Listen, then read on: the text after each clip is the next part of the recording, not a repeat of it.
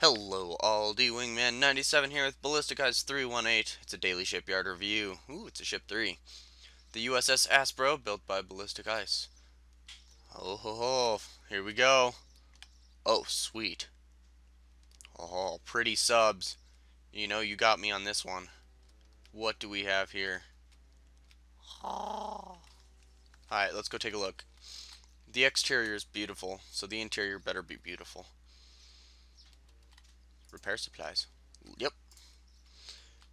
Torpedo room. XO. Ah. Wardroom. Yep, that's about the size of a wardroom. CO. Yep. And radio room. Nice. Ooh, there's a helm in there. Nav, radar, chair, radio, sonar room, USS Aspro, periscope, subdrive, ballast tanks. No HF sonar though, that's going to be a little bit of a challenge. Chief's quarters. There are 2 chiefs. Cold storage, also known as the fridge. Yep, you piled it about as high as they pile it, all the way to the top. Here's a little fun fact: in meal planning on a submarine, they plan out the entire, deployment's meals, and then pack it in the order that they eat it. So if they have a steak or whatever on the very first day, that's going to be at the very top of the fridge. Whereas if they're having pasta or whatever at the last day, that's going to be at the very bottom of the fridge. So they take it out as it comes. It's really cool. Holy jeez, what do we have? Torpedo, torpedo, torpedo, torpedo. Alright, let's go down here. Ow. Ooh, what's this? This is like torpedo works. I like this.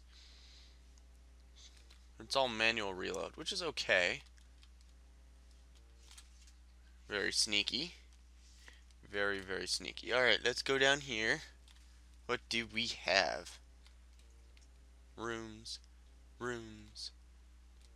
Engines ops room. With a bed. Alright. Lots of rooms. Very nice. Ooh. Diesel 3.